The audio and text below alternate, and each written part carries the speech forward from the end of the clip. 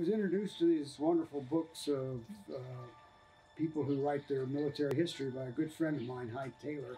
And I looked at his book and I said, I'd really like to have one of those. The quality was marvelous, the stories were fascinating, and it was a great testament of Hyde Taylor's military career. And with that, I got introduced to Kurt Johnson, and we put together this book of my military history. I had high expectations because I saw the quality of the one that Hyde Taylor had, and when I got the book from Kurt, I was blown away. It exceeded all my expectations.